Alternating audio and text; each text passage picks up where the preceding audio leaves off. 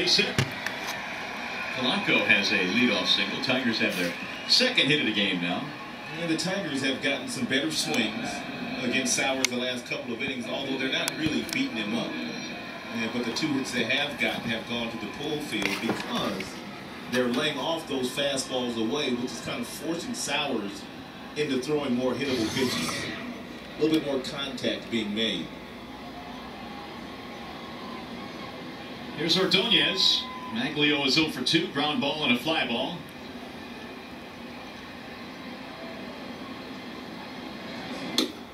Strike one on Ordonez, batting in the 3 slot. Carlos Guillen getting the night off.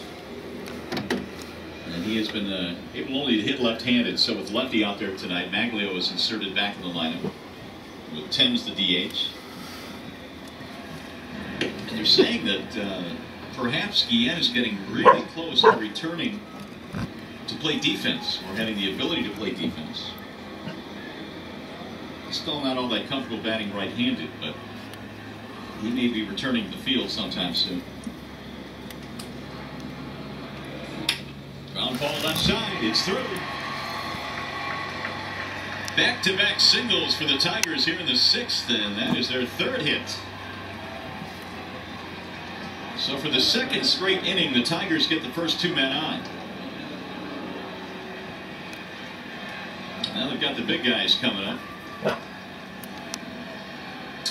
3rd time around the batting order, a .471 batting average against Sowers, and they are in the 3rd time around.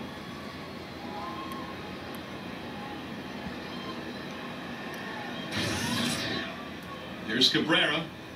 Fly ball and a ground out.